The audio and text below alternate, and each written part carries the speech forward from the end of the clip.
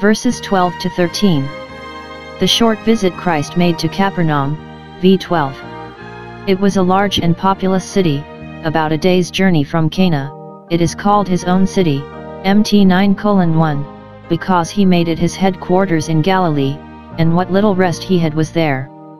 It was a place of concourse, and therefore Christ chose it, that the fame of his doctrine and miracles might thence spread the further. Observe the company that attended him thither, his mother, his brethren, and his disciples.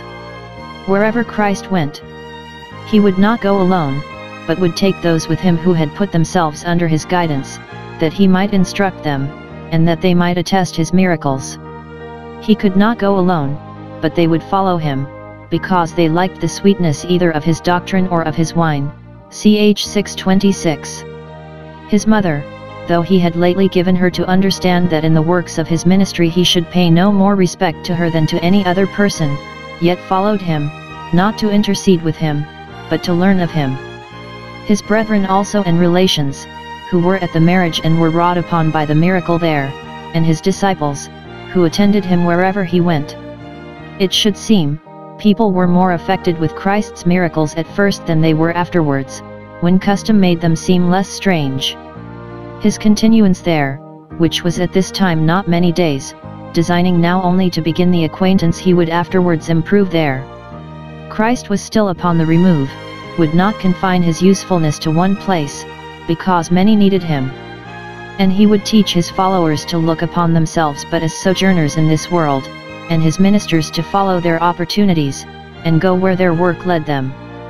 We do not now find Christ in the synagogues, but he privately instructed his friends, and thus entered upon his work by degrees. It is good for young ministers to accustom themselves to pious and edifying discourse in private, that they may with the better preparation, and greater awe, approach their public work. He did not stay long at Capernaum, because the Passover was at hand, and he must attend it at Jerusalem, for everything is beautiful in its season. The less good must give way to the greater, and all the dwellings of Jacob must give place to the gates of Zion. The Passover he kept at Jerusalem, it is the first after his baptism, and the evangelist takes notice of all the Passovers he kept henceforward, which were 4 in all, the 4th that at which he suffered, 3 years after this, and half a year was now passed since his baptism. Christ, being made under the law, observed the Passover at Jerusalem, Cex 23:17. Thus he taught us by his example a strict observance of divine institutions, and a diligent attendance on religious assemblies. He went up to Jerusalem when the Passover was at hand, that he might be there with the first. It is called the Jews' Passover, because it was peculiar to them. Christ is our Passover, now shortly God will no longer own it for his. Christ kept the Passover at Jerusalem yearly, ever since he was 12 years old, in obedience to the law, but now that he has entered upon his public ministry we may expect something more from him than before, and 2 things we are here told he did there. 1. He purged the temple, v. 14:16. Ample, and, it should seem, he did not make any public appearance till he came thither, for his presence and preaching there were that glory of the latter house which was to exceed the glory of the former. Haggai 2:9.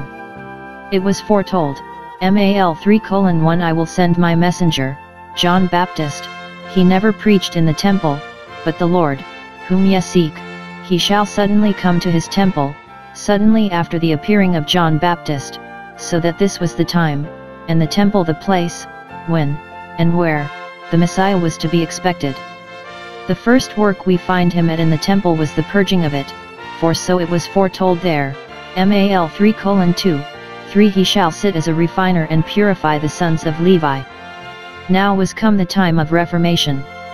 Christ came to be the great reformer, and, according to the method of the reforming kings of Judah, he first purged out what was amiss, and that used to be Passover work too, as in Hezekiah's time, 2 Chr 30:14, 15, and Josiah's, 2 Key 23:4, etc., and then taught them to do well.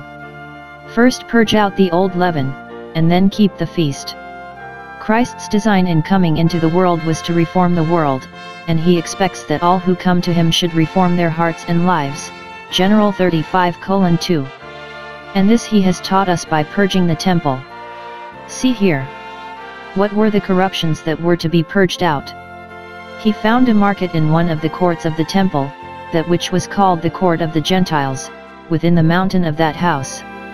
There, first, they sold oxen and sheep and doves, for sacrifice, we will suppose, not for common use, but for the convenience of those who came out of the country, and could not bring their sacrifices in kind along with them. See Do. 14:24-26. This market perhaps had been kept by the pool of Bethesda, ch 5:2, but was admitted into the temple by the chief priests, for filthy lucre, for, no doubt, the rents for standing there, and fees for searching the beasts sold there, and certifying that they were without blemish, would be a considerable revenue to them. Great corruptions in the church owe their rise to the love of money. 1 Tim 6:5-10.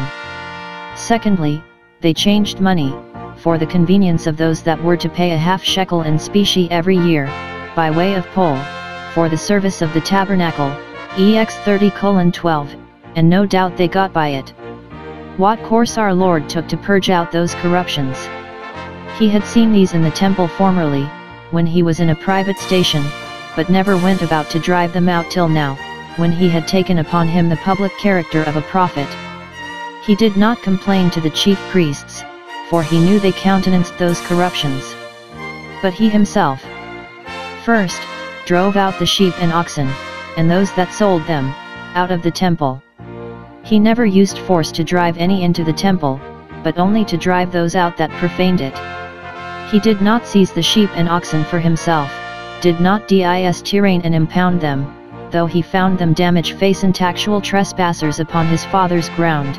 He only drove them out, and their owners with them. He made a scourge of small cords, which probably they had led their sheep and oxen with, and thrown them away upon the ground, whence Christ gathered them. Sinners prepare the scourges with which they themselves will be driven out from the temple of the Lord. He did not make a scourge to chastise the offenders, his punishments are of another nature, but only to drive out the cattle. He aimed no further than at reformation. See Rom 13:3, 4, 2:10:8.